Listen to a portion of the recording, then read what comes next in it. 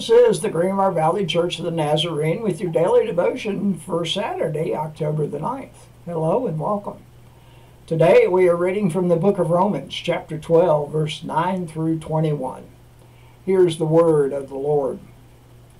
Love must be sincere. Hate what is evil, cling to what is good.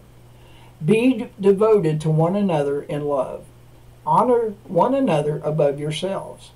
Never be lacking in zeal, but keep your spiritual fervor, serving the Lord. Be joyful in hope, patient in affliction, faithful in prayer. Share with the Lord's people who are in need. Practice hospitality. Bless those who persecute you. Bless and do not curse.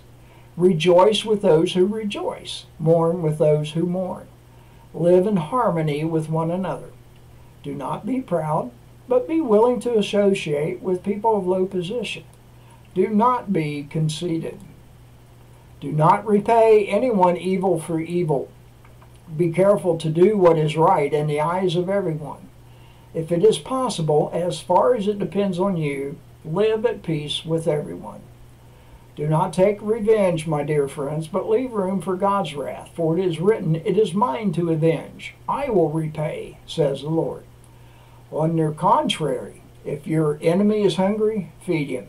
If he is thirsty, give him something to drink. In doing this, you will heap burning coals on his head.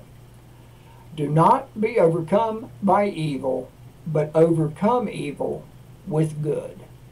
And this is the word of the Lord. Bless your enemies in love.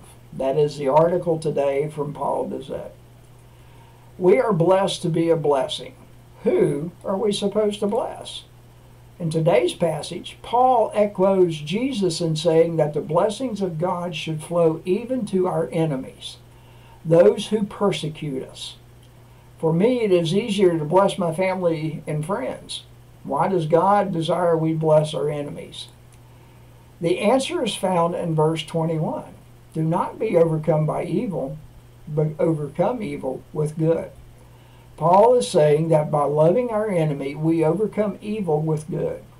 Revenge is the way the world works, but Paul says don't repay anyone evil for evil. Blessings reverses the damage done by the cycle of revenge.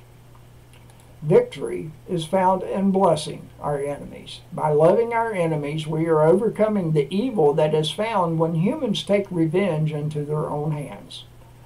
By blessing our enemies, we are sharing the blessing that God has given us, found in Jesus Christ. We were once the enemy of God. Now we are His beloved, the ones called to extend His blessing to the world. We are called to bless our enemies in love. The hymn today is Victory in Jesus by Eugene M. Bartlett.